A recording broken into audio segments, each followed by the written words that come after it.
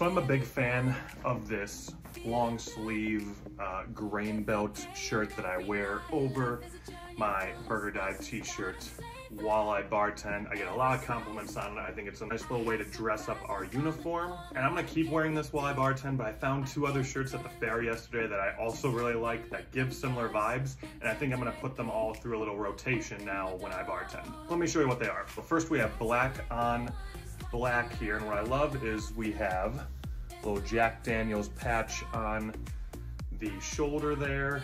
And then on the back as well. I feel like it goes very well with the bartender vibe, but I think this next one is my favorite. It's red and black, very similar to the grain belt shirt that I have, but this one is for Fireball, and I love the patch on the back here. Tastes like heaven, burns like hell. These are flannels too, so now that the weather's gonna start getting colder, unfortunately in Minnesota, these are gonna be perfect for bartending. I got these flannels from Angry Minnow Vintage. They're based out of Nisswa, Minnesota. They had a ton of cool options. They had a Hamm's beer one that I was also debating. Just didn't really like the color of that one. And they had plenty of other options that weren't alcohol related as well. There's still 2 days left of the fair. If you're going, check them out. They're in the West End. Again, I love the vintage vibes that they put out, and I just really like supporting a local Minneapolis business.